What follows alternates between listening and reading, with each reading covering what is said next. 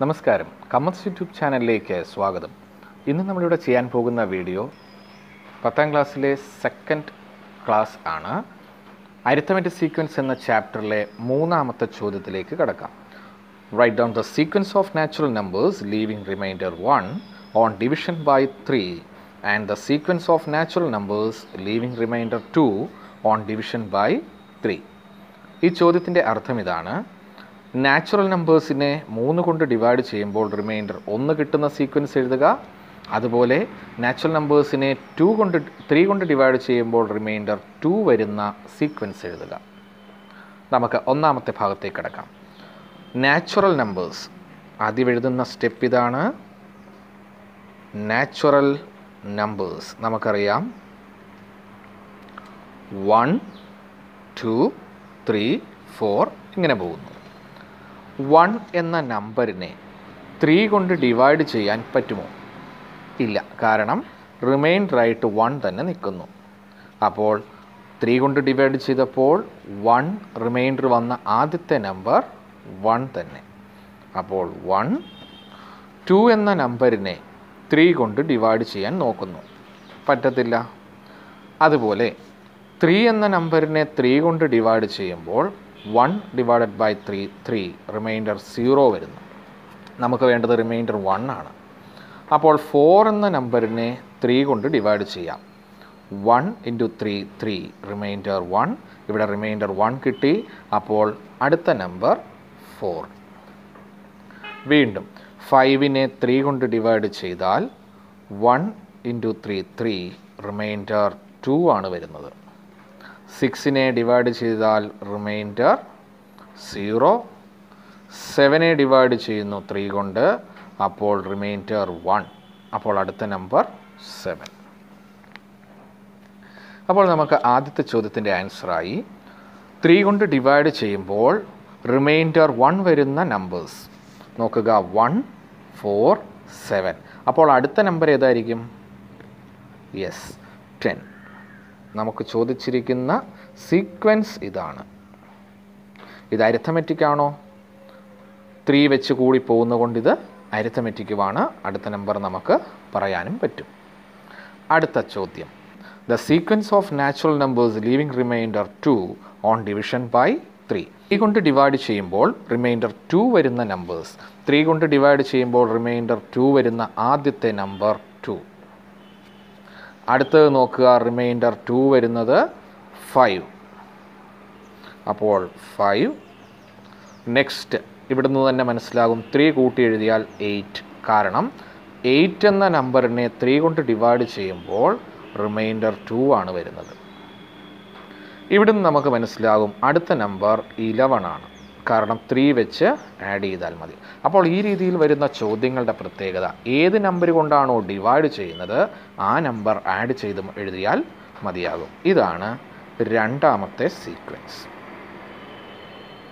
അപ്പോൾ സ്റ്റെപ്പ് ഇങ്ങനെ എഴുതണം: sequence of numbers leave reminder 1 on division by 3 is 1, 4, 7, 10, etc. Sequence of numbers leave remainder 2 on division by 3 is 2, 5, 8, 11, etc. ഇതാണ് മൂന്നാമത്തെ ചോദ്യത്തിൻ്റെ answer.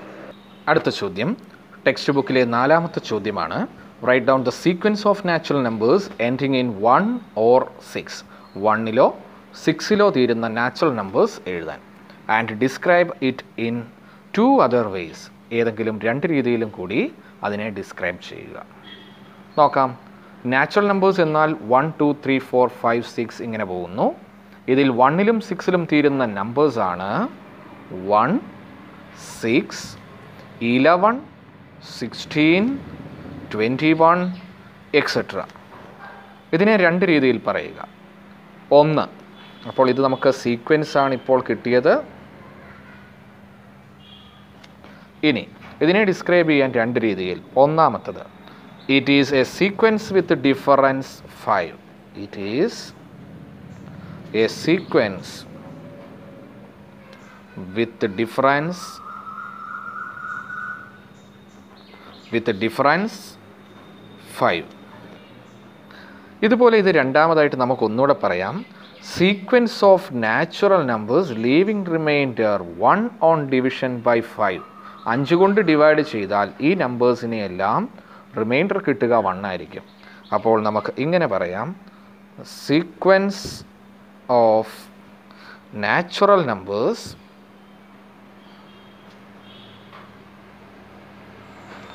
leaving remainder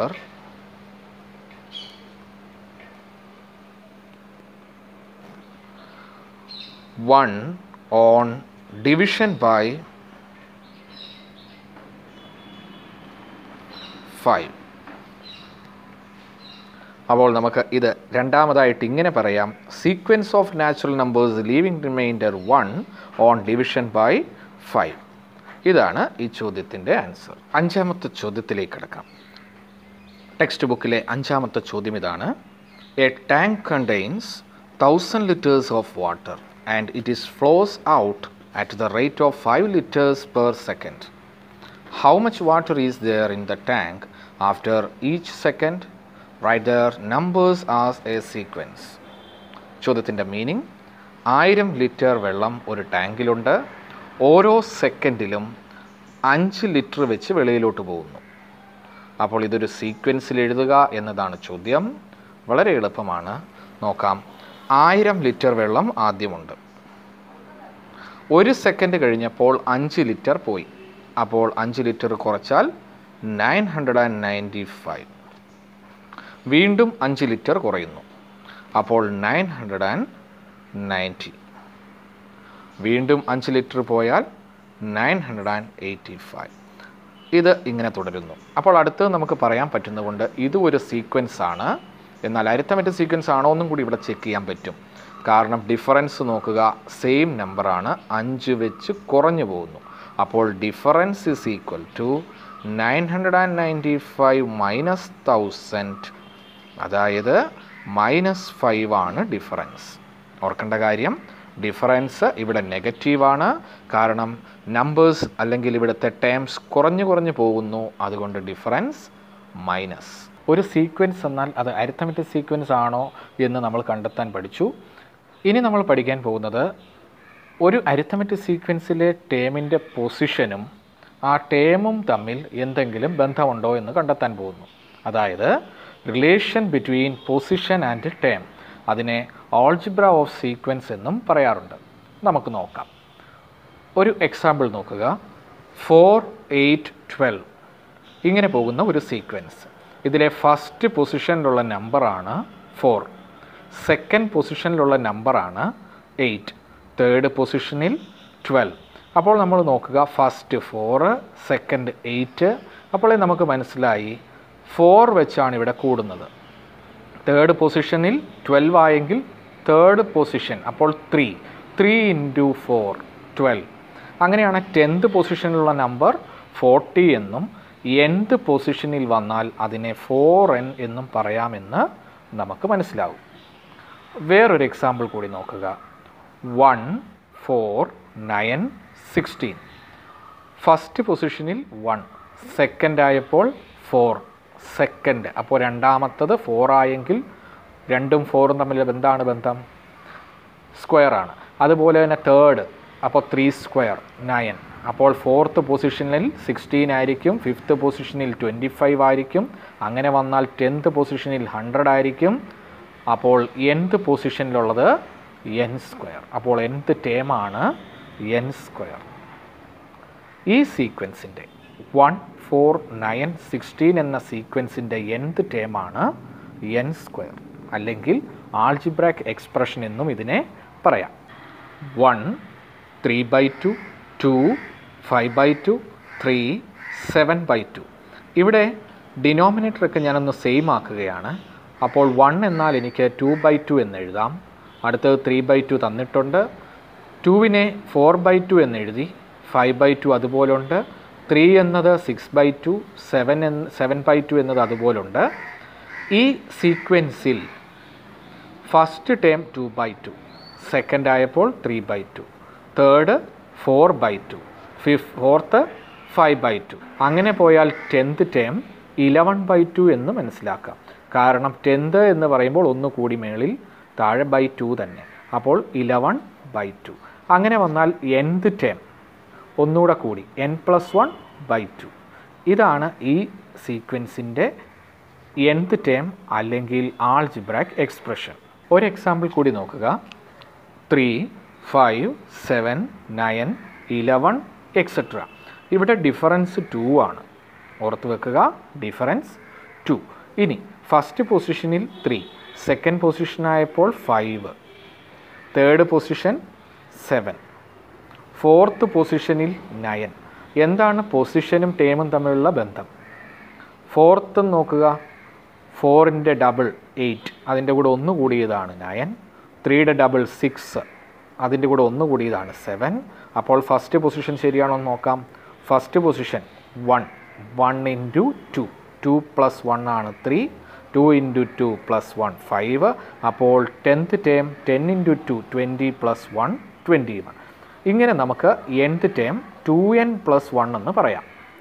അപ്പോൾ 500ാമത്തെ term അല്ലെങ്കിൽ 500th term ഞാൻ കാണുകയാണെങ്കിൽ n-ൻ്റെ സ്ഥാനത്ത് 500 കൊടുത്താൽ 2 × 500 + 1.